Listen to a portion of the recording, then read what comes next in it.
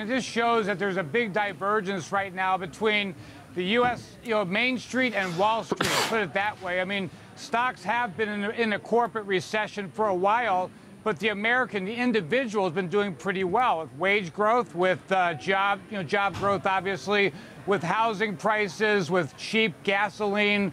It's going to promote retail sales, service industry, et cetera. So for all the news we have, I think right now that whole vortex of gloom and doom is starting to, fray a little bit at the seams. Well, in light of that, showing signs of fraying there, I mean, are there indications and I guess signs that equities are oversold in the short term and we could be in for a further bounce? Yeah, I guess so. I mean, I definitely could see us getting back up, up 6%, 7%. From the very bottom. That said, we do need some type of fundamental, a real fundamental other than fear to drive that next leg, because right now it seems like investors are very comfortable with like 16 times earnings with multiples going down as much as they have. So in the S&P, that would translate to somewhere in the middle 1900 zone before we really would need a narrative shifting fundamental to move that market higher. So, Larry, if we were to see that short-term bounce there, what would be your strategy in this type of market? I mean, would you be buying in or selling out? How would you be positioning your portfolio? It depends. I haven't changed my portfolio a whole lot, except in the U.S. I would look for a chance to sell.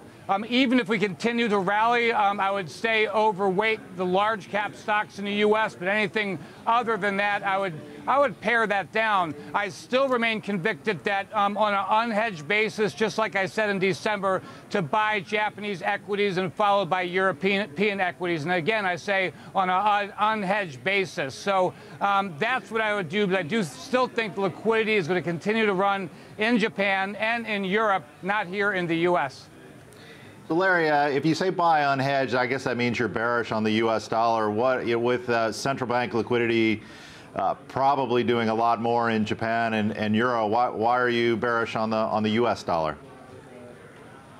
I hate to be so pedestrian, but back in December, I reported that, I'm going to be an outlier and be bearish on the U.S. dollar because I just saw so much bullishness from everywhere, and it just seems like there was no end to it. I just think that the dollar has a valuation problem, and I think either we're not as healthy as people think, or Europe's not as bad as they think. I think it's just overshot, and I don't think that the U.S. dollar is going to have a huge correction. But on the other hand, I do believe we'll finally or eventually see some stability and see the dollar come back down a little bit, especially against the European crosses.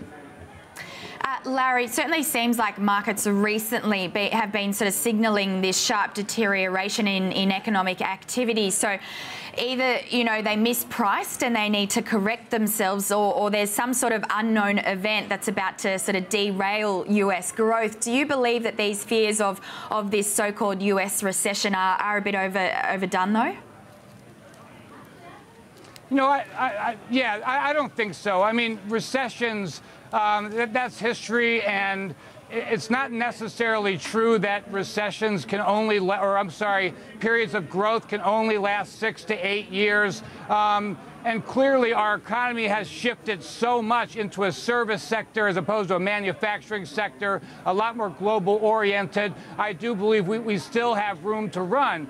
But what I think could take down this market or keep this market in the mud would be the fear that we've seen. And I think that fear could, as crazy as it sounds, I think that could become a self-fulfilling prophecy that everybody is so bearish that it keeps stocks in the dark. It keeps them undervalued. It promotes caution from companies. So eventually it will hurt Main Street as well as Wall Street. And I hope that doesn't happen. I hope it was just an anomaly that we've seen over the last 6 weeks. But that's the one thing that could take us down.